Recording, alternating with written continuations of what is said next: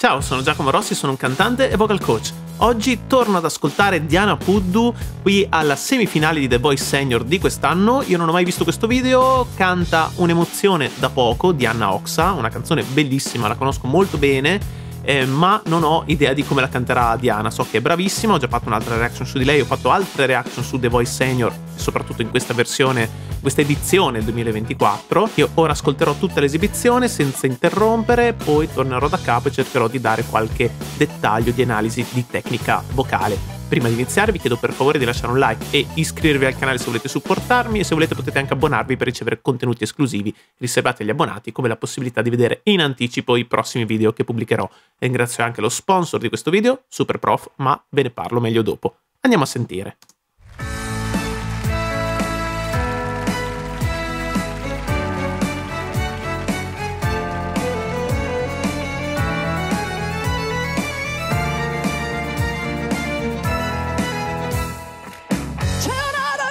Che cresce in me, Wow. e l'incoscienza svanisce, è come un viaggio nella notte finisce. Dimmi che senso ha dare amore a un uomo senza pietà, uno che non si è mai sentito finito, che non ha mai perduto mai per me.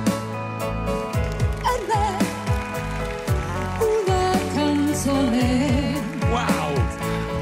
Mai una povera illusione, un pensiero banale, qualcosa che rimane invece per me, più che normale, che un'emozione da poco mi faccia stare male, una parola detta piano passaggio ed io non vedo più la realtà. Mamma mia, ragazzi, questa Perché qui ci sta la netta differenza tra il più cieco amore e la più stupida pazienza. No, io non vedo più la realtà, né quanta tenerezza ti dà la mia incoerenza. Pensare che vivresti benissimo anche senza. No, io non vedo più la realtà.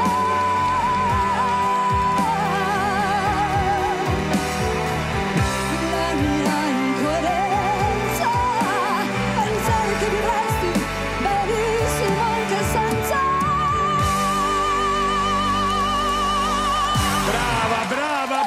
brava. Mamma mia!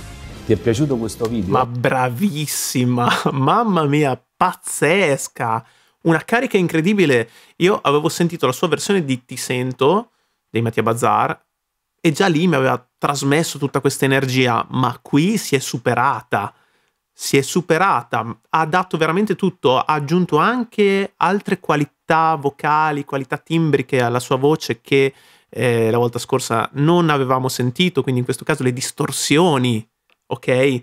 Ma tutto con una carica emotiva pazzesca, ha interpretato benissimo, l'ho sentita ancora più dentro al pezzo rispetto all'altra canzone che avevo già ascoltato, che era già pazzesca. Qui veramente una fuoriclasse incredibile, che brava, mamma mia, veramente da semifinale, e io direi che potrebbe giocarsela anche per vincere, anche se, vi dirò la verità, non ho ascoltato tutti gli altri concorrenti in gara, quindi magari fatemi sapere nei commenti anche se ci sono altri talenti che vi piacerebbe che io analizzassi insieme a voi. Comunque adesso torniamo un attimo da capo, cerchiamo di capire cosa ha fatto, perché è stata pazzesca.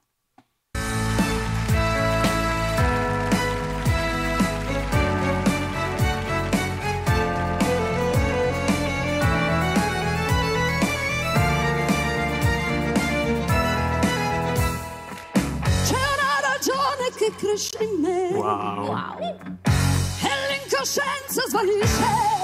Ho avuto la stessa identica reazione di Arisa, wow, cioè non puoi dire nient'altro, già alla prima frase ha vinto, ok?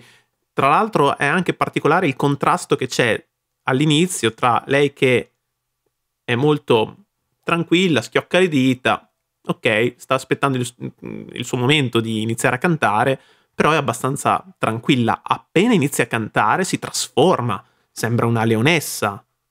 Cioè, guardate, qua è tutta rilassata. E poi parte a cantare, guardate lo sguardo, la mimica, la gestualità, si aiuta anche con la gestualità per cercare queste distorsioni che devono essere così molto emotive, molto finalizzate all'interpretazione. Cosa intendo per distorsioni? Sentite che graffia la voce, sentite già dalla prima frase, e poi lo fa diverse volte anche in maniere diverse, usando tecniche diverse. Che cresce in me, wow, e l'incoscienza svanisce.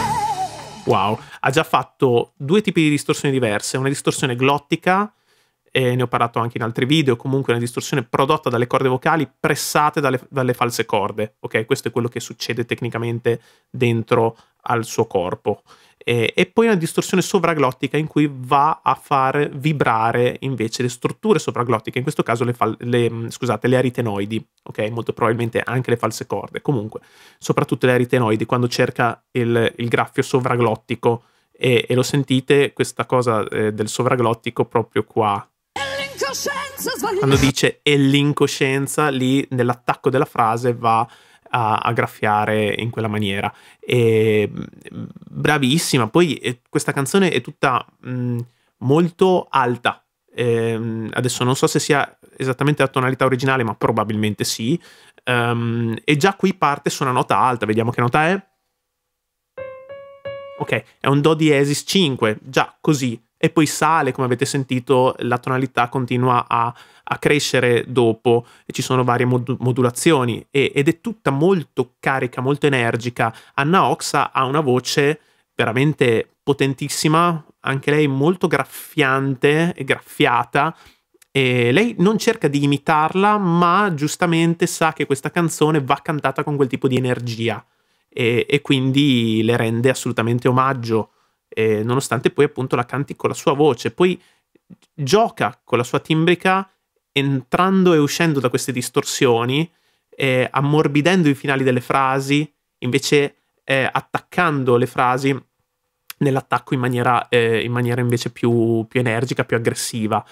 Quindi un bellissimo gioco di dinamiche, un bellissimo gioco di vibrato che fa in diversi punti. Lei ha un vibrato molto melodioso, l'ho detto anche l'altra volta, veramente pazzesca, e una risonanza bellissima, perfetta. Lei per buona parte di questa esibizione è praticamente in M2, sempre, a me sembra, ok? Anche perché non possiamo neanche poi esserne totalmente certi, perché bisognerebbe avere degli elettrodi attaccati alla gola, ecco, al collo, per capire effettivamente qual è lo spessore della corda, delle sue corde vocali. Però a me sembra che sia sempre massa sottile, ok? Però è una massa sottile rinforzata da tutto questo lavoro di compressione, da questo lavoro di risonanza, e quindi da una tecnica perfetta.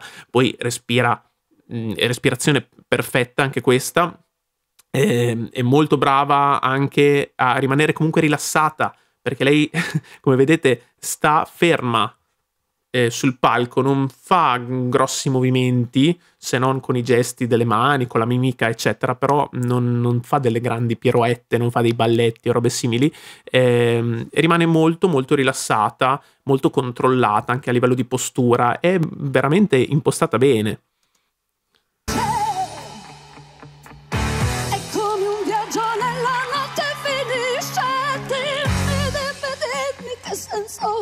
Ok, avete sentito anche sul dimmi, distorsione sovraglottica, e poi ha sfumato la frase andando invece ad ammorbidirla, e poi andando a creare anche un suono un po' più soffiato. Ok, molto molto brava. Dare amore a un uomo senza pietà, uno che non si è mai sentito finito. E qua invece distorsione glottica, sul sentito ha detto proprio, ha creato proprio questa compressione che sembra quasi andare verso il fry, ok? Anche se non è proprio un fry, è proprio una distorsione intonata, ok? Che non ha mai perduto mai per me,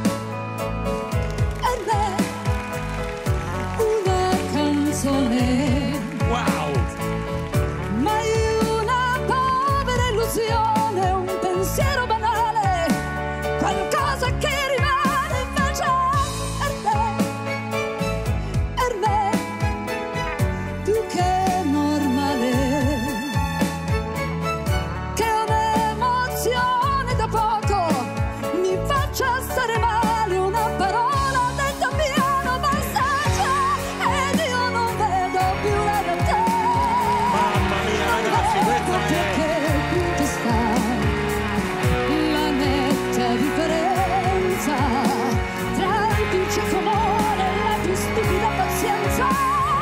È veramente bravissima, bravissima, e mi stupisce veramente che lei non abbia mai studiato canto. Lei è autodidatta, chiaro, ha 60 anni, quindi sicuramente la tecnica vocale l'ha imparata sul suo corpo a sue spese, voglio dire, con l'esperienza, ok? Perché comunque facendo anche piccoli concerti di paese, sicuramente poi uno impara semplicemente facendole le cose.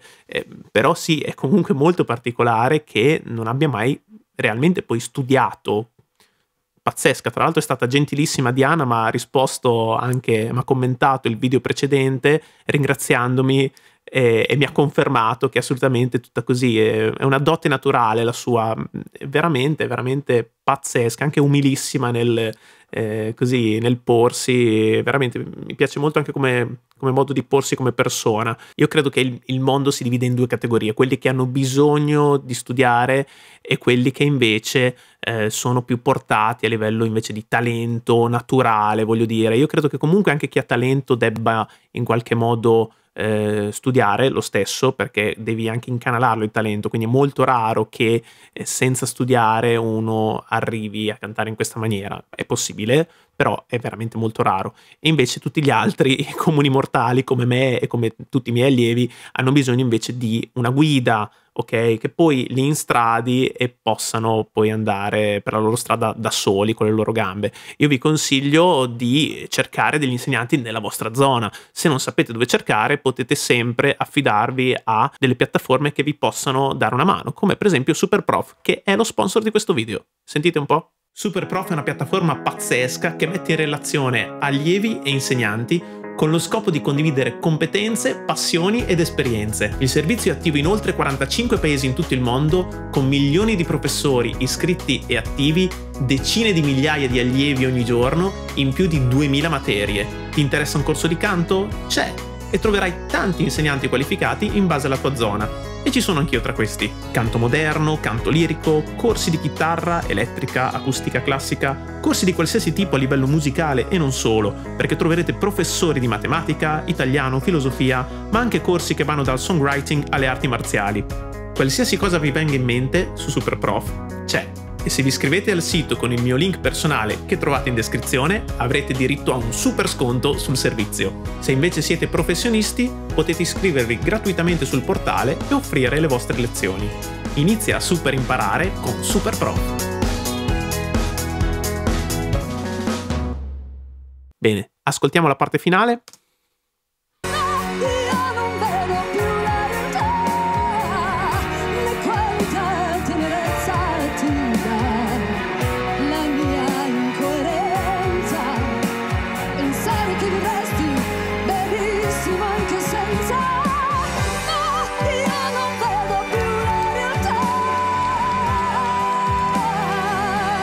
Ok, ma come fa?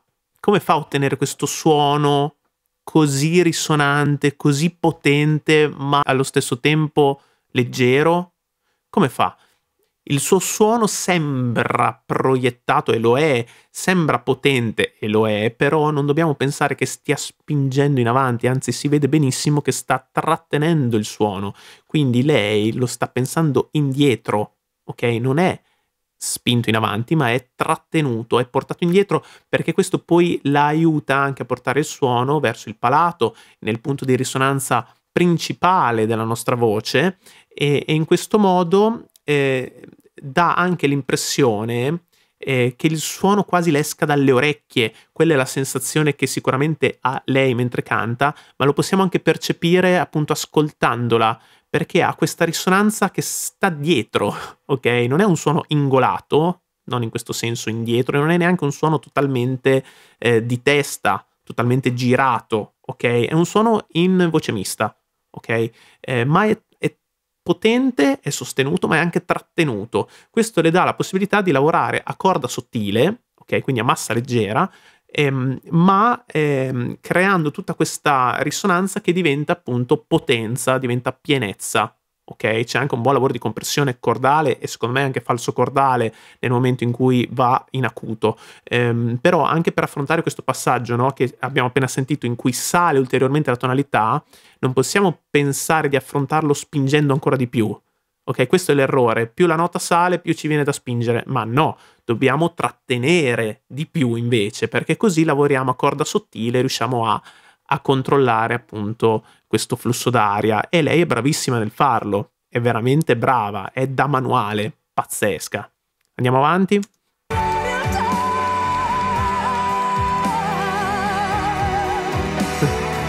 Arisa è in estasi, in estasi perché è veramente brava.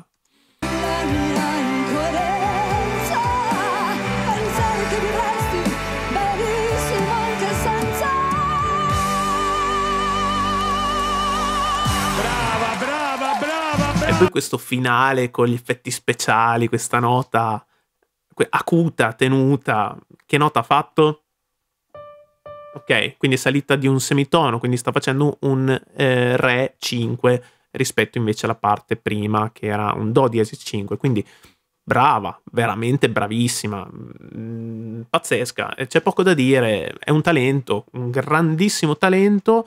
Fatemi sapere anche voi cosa ne pensate nei commenti, quale potrebbe essere la prossima reaction su Diana PUDDU e non solo, e quali potrebbero essere appunto anche le prossime reaction che potrei fare sempre su 𝘺𝘶𝘵𝘗. Bene, grazie per aver visto questo video, se vi è piaciuto lasciate un like, iscrivetevi al canale se volete supportarmi e se volete potete anche abbonarvi per ricevere contenuti esclusivi riservati agli abbonati. Ringrazio anche lo sponsor di questo video, Superprof, e ci vediamo al prossimo video. Ciao!